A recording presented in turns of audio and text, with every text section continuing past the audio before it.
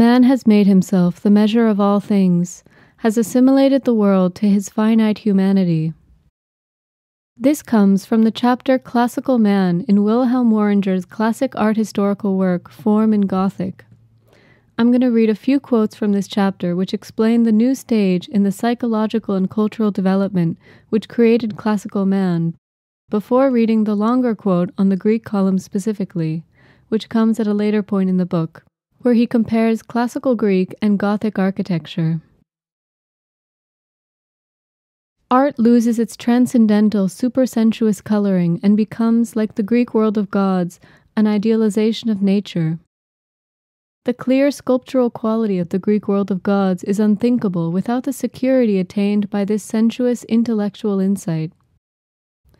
Art became this beautiful, stately product of refinement in the classical periods of human development.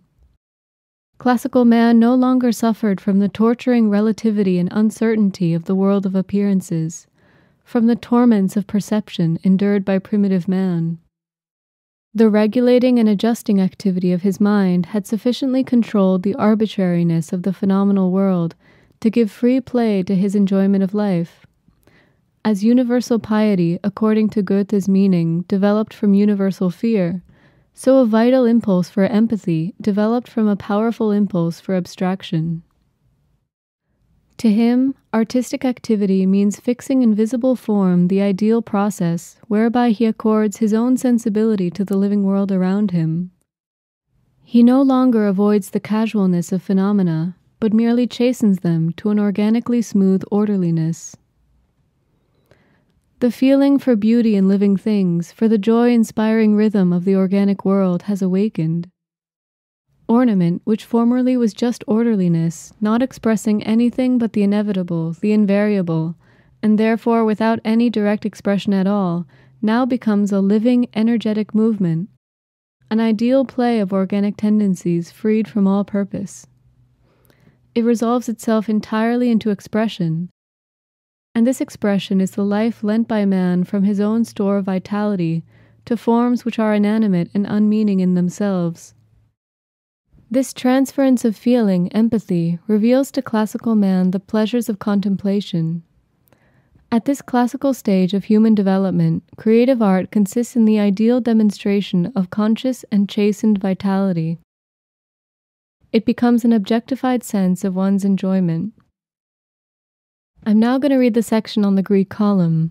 Quote, "If we seek for the architectural member most peculiar to classical architecture, the column immediately presents itself for our consideration. What determines the impression made by the column is its roundness. This roundness at once evokes the illusion of organic vitality, because it directly reminds us of the roundness of those natural limbs which exercise a similar function of support, and more specifically of the tree trunk, which supports the crown, and of the flower stalk, which bears the flower. Besides which, roundness in itself satisfies our natural organic feeling without the need of evoking analogous ideas. We cannot look at anything round without inwardly realizing the process which created that roundness. We seem, as it were, to realize the certainty, devoid of all violence, with which the centripetal forces concentrated in the center, that is to say, the axis of the pillar, hold the centrifugal forces in check and steady them. We are conscious of the drama of this happy balance. We feel the self-sufficiency of the column, the eternal melody which throbs within its roundness.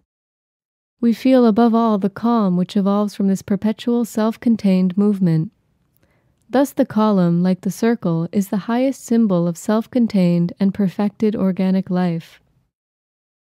But these are feelings awakened by the column as a single member, quite apart from its structural function. These feelings are intensified when we consider the column as a member in a structural organism. The structural function of the column is naturally that of support.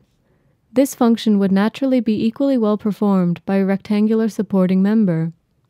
Therefore, tectonically, the round column is not necessary, but surely it is artistically necessary. That is to say, in the sense of the classical idea of form.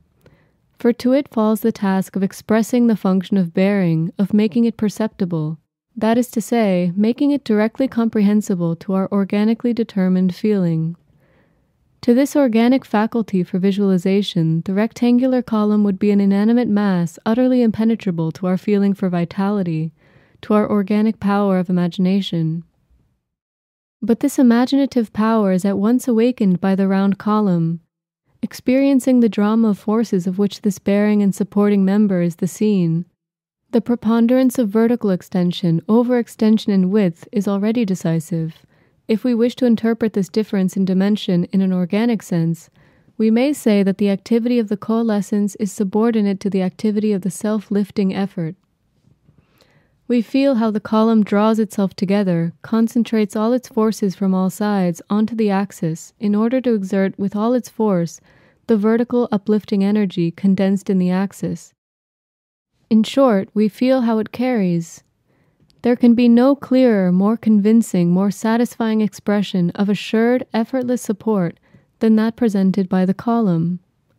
With a rectangular support, we should only be able to assert that it was supporting, because the result would convince us of the fact. But in this case, we feel it, we believe it. Here it has an aspect of necessity, because it is imposed upon our organic imagination. Worringer also explains here how the vertical grooves going up and down the column, or fluting, also emphasize the vertical feeling. If this fluting went around the column horizontally, it would convey an impression of collapse or yielding beneath the burden, instead of an impression of easy self-lifting. In that case, Worringer writes that the passive function of burden would then be more strongly emphasized than the active function of support, and the expression of freedom would be impeded. He concludes this moment by saying that the Greek will to form, which represents the harmonious classical consciousness of unity between man and the outer world, and culminates in the representation of organic life, also exerts itself in the endeavor to transform all tectonic necessity into organic necessity.